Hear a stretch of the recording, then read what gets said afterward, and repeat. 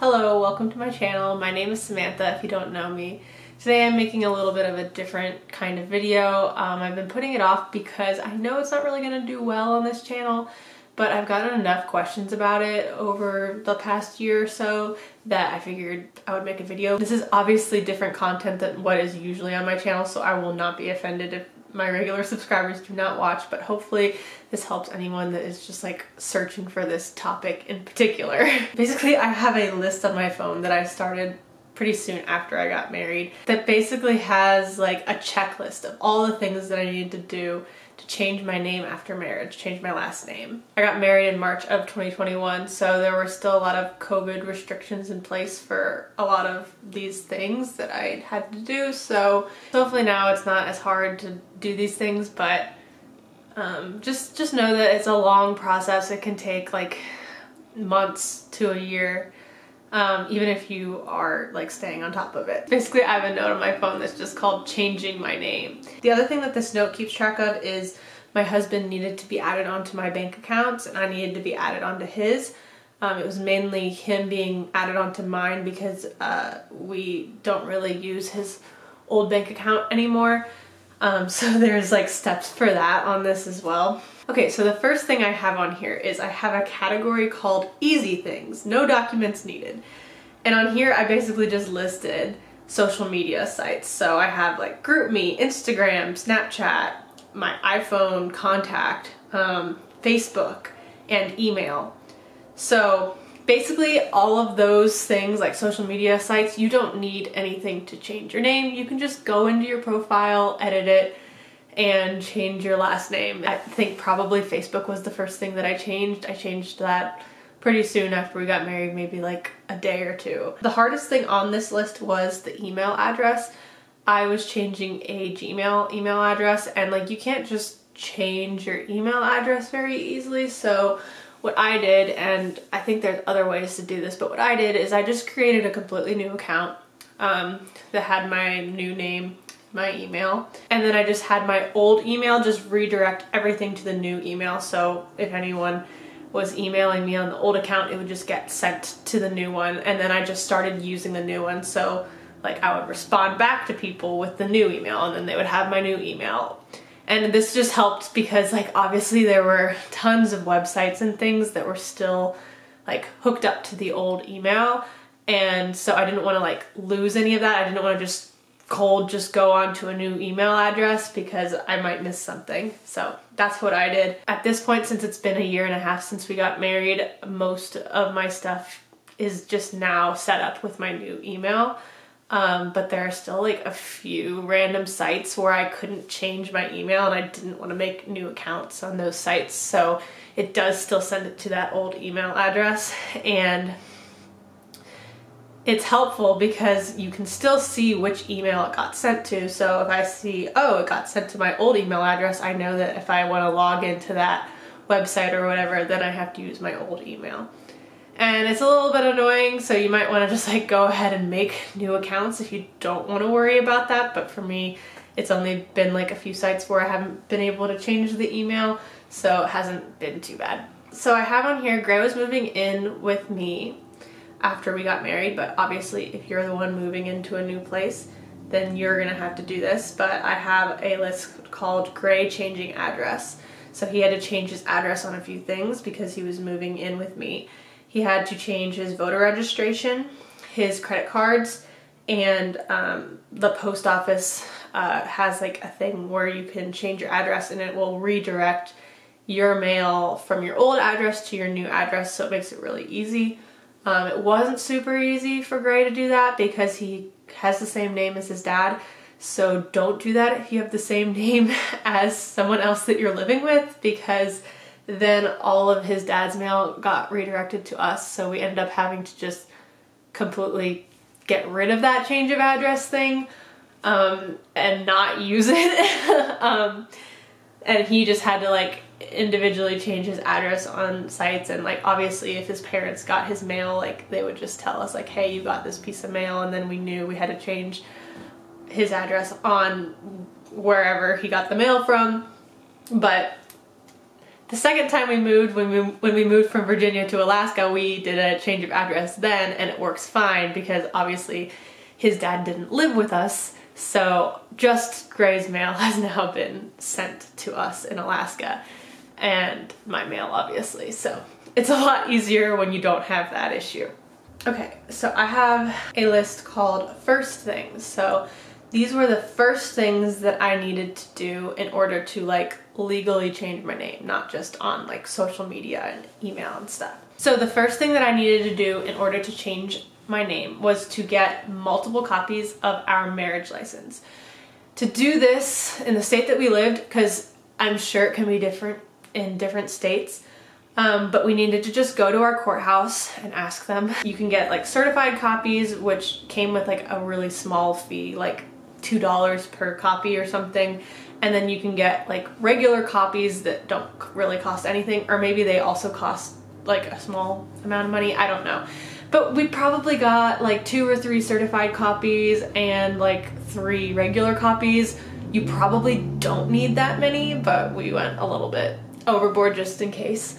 The reason you need these is because in order to change your name, you need to show that marriage license, because it, at least in Virginia, shows your old name and then it shows who you're marrying. So it's like, okay, I want to take his last name. So after we got those marriage licenses, the next thing that I did was to update my social security card.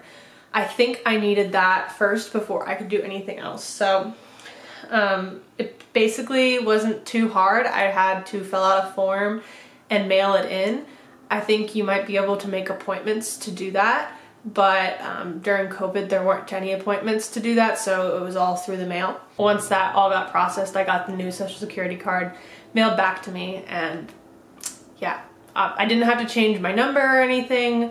It just changed my name on it, and so it wasn't too hard. The other thing on this first things list is driver's license. So that was a big one because obviously when you're doing anything, people want to see your driver's license. Basically, you can go to the DMV website for your state and check all the requirements that you need. Basically just like search like, how do I change my name on my driver's license? And it gives you like kind of step-by-step what documents you need to bring, how to make an appointment at your DMV, and obviously just bring one of those copies of your marriage certificate or marriage license, whatever they're called, and then whatever other documents you need. Gray came with me to the DMV because he was changing his address on his license and his voter registration. So that's another thing, is that when you go to the DMV to change your driver's license and stuff like that, they automatically ask you like, hey, do you also want to update your voter registration? So that process got started while I was at the DMV as well. I'm sorry I'm out of breath, but I'm currently 26 weeks pregnant, so you know how it is. And then the last thing on this first things list was I wrote down notify my job. So I was working somewhere and I just wanted them to know that I was in the process of changing my name. They could start changing my name in like the company sphere of influence. I don't know. I don't know what to call it. They just said, hey, let us know when you get your new driver's license and send us a picture of it. Also, I was adding Gray to my insurance at my job.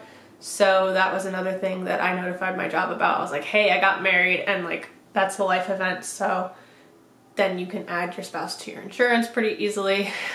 Don't know if you're doing that, but that is something that you need to do to, like, within a certain time period of when you get married, so make sure you know about that if you are planning on doing that. But the HR person at your job probably will be able to give you all of that information. I have a list called Gray's Next Steps after Samantha changes her name. So he was updating car insurance for his car, adding me onto his car insurance, and then I have bank accounts for him.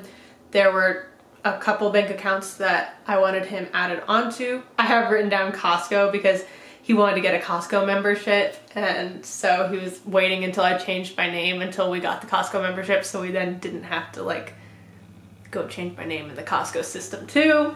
So that's just an extra thing that you may or may not have. And then I have a note called bank accounts. Now I'm not gonna go through and tell you exactly what's on this because it's like personally our bank accounts, But basically I just listed any bank accounts that we had, like a checking account, savings account, accounts that are for like stocks and stuff, anything that he needed to be added onto or I needed to be added onto, and also for my accounts I needed to change my name. And this was a little bit annoying because it was like every single bank had a different process for this. Some of them you needed to go in and meet with a person there, and then some of them you can just like print out a form online and mail it in and send them a copy of your marriage license and they send it back afterwards. It was kind of a little bit annoying because the process was different with everything, so I needed to check like every bank and see what the process was and figure out what documents I needed.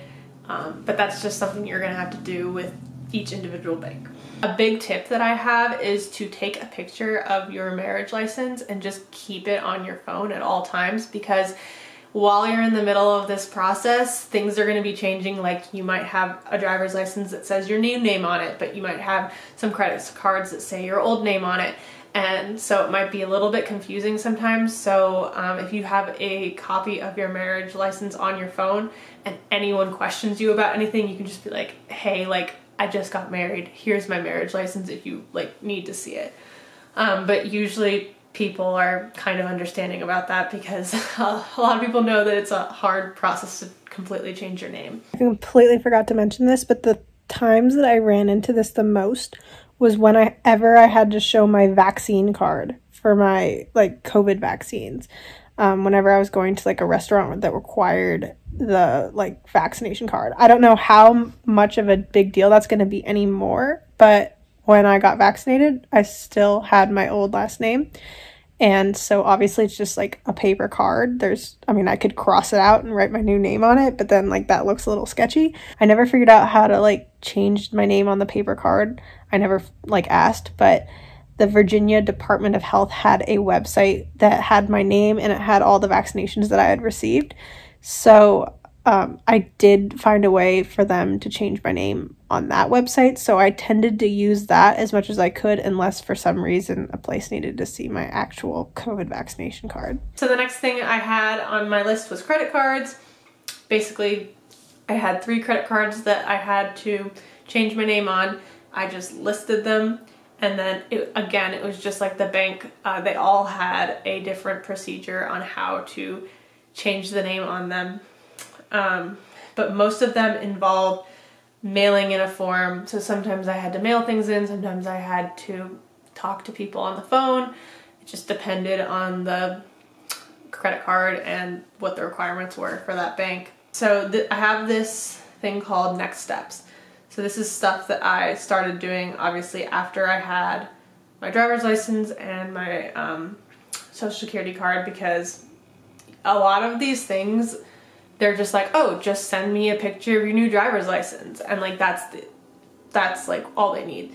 Obviously this is going to be different for every person, but just to give you an idea of what's on this list, I'll read through a few of them. I have ring insurance because my engagement ring is insured. Just needed it to be in my new name. I have utility bills, just lists of like utility bills that I was paying just to make sure like, you know, it's still going to their same bank account. But like the bank account has a different name on it now. I have doctors. Basically whenever I went in for a new doctor's appointment, I was like, hey, my name changed. And I just kind of checked it off whenever they like knew that my name changed. Car insurance, voter registration. Voter registration's on this list. But obviously, like I said before, the DMV started that process when I was getting my driver's license. Passport was a pretty big one. It took me so long to get my new passport. I've heard that it's going faster now, but around when I was trying to get a new passport, it took so long. It took me probably like 5 months until I could get the new one.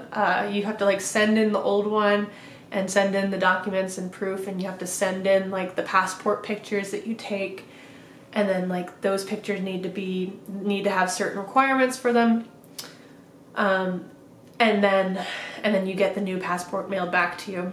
But it just took so long for them to be able to process that, because I guess with COVID they had shortages of employees, and not being able to have appointments in person was a big deal, because normally you just go in for an appointment for your passport, but this was all done through the mail. I have my insurance through my job that just needed to be updated like on the insurance cards. The place that I was renting from, I just needed to notify them that, hey, my, first of all, husband's moving in. Second, my name is changing, just in case like they need to know that for any reason. And then I have travel. So if you are like me and Gray, you have an account with like every single airline and all the different like hotel chains and stuff. So on this list I have like Delta, United, Southwest, Marriott, Hilton, and then I have like NCL, Norwegian Cruise Line, because we were in the process of like planning an Alaska cruise at the time, and it kept getting pushed back because of COVID. So when we started planning it, my name was my old name, and then by the time we actually went on the cruise, it was my new name. So again, with this, the process was just different depending on the company. It was interesting because a lot of them had, you know, online portals where you could just say, hey, like, this is my new driver's license, let me upload you a picture. And like sometimes they also wanted your marriage license. And then there were some that were like way harder, where it was like, oh no, we need you to mail something in, or we need to verify things over the phone. But it was just interesting. They were all different. I actually still have a few of these that aren't checked off. They're like things that I have not used since getting married. I have like Carnival Cruise Line on here, which like, we went on a Carnival cruise back when I was in high school, and I guess I have an account with them, but have not gone on a cruise with them since. So my name is still my old name in there. And then like a few other travel companies that I haven't done anything for. And then at the end, I just have a list called other websites. So I just wrote down like the websites that I usually use, the places I usually shop. If you have like rewards accounts in places, I have like Target, Panera, Tropical Smoothie, Papa John's Pizza, HelloFresh, Amazon, Venmo. Obviously it depends on the person which of these websites is most important to you. So just kind of go through and think about the places that you usually shop or you have like rewards accounts with, and just think about those and put them down, and you can change those as you go. Like, that is not a big deal. You do not have to stress about that. Usually you're just going in there and changing your email address and changing your name. Like, a lot of those, you don't need to upload anything to prove it. Sometimes it's easier just to make a full new account if you'd rather, or just keep using your old account with your old name. It's not really that big of a deal if something gets mailed to you with a different name on it sometimes. I have plenty of these things that are not checked off either that I know about that are just like, I don't really feel like changing them. So yeah, I'm a year and a half out, and there are still things on this list that aren't checked off, and they might not ever get checked off, but most of the things are checked off. Like, obviously I've changed my name, I've changed it on my driver's license, I've changed it on my social security card, voter registration, and passport. Those are like the big ones. So my advice to you is just kind of make a list on your phone. I have like an iPhone, so I have like the little feature where you can like do the check marks and everything, and just like figure out what's important for you, check them off as you go, and you can take as long as you need. Like, obviously, if you're not planning on leaving the country in a really long time, not that important for you to get an updated passport. I will say, if you're going on a honeymoon right after you get married, keep your old name. Don't try to change all of that within a day, because that's not going to happen. It was kind of funny because when my husband and I went on our honeymoon, everything was booked under my name, so they kept calling us like Mr. and Mrs., my old last name, and so it was kind of annoying. If you want to be called Mr. and Mrs., your new last name, book everything under your new husband's name, or, you know, whoever's name you're taking. But yeah, I was the one that had like the rewards accounts for the hotels we stayed at, so it was booked under my name. There are other ways to do this process. I think you can sign up for like a service and pay a certain amount of money, and you can send them certain documents and they will change everything for you. I know it can be really overwhelming, so it's a great option for people if they do not want to stress about it.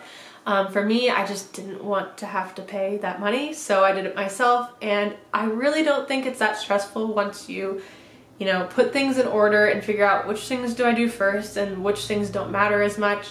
Like I said, biggest things that matter are the social security card and the driver's license, and then after that is done, you can take as much time as you want to change everything else, basically. It's not like you need to race and try to get all of it done at once. Some people take a year or two until they have everything changed. So don't stress too much about it, but I hope that this video helps a little bit in like getting you organized and figuring out what kind of things need to go on your list. And yeah, good luck changing your name. If you have any questions, leave them in the comments below, and if you want to check out my channel, I do videos on cancer related things because I am a cancer survivor, and pregnancy related things because I'm currently pregnant. So if you're interested in that kind of thing, check out my channel. And yeah, that's all. Bye.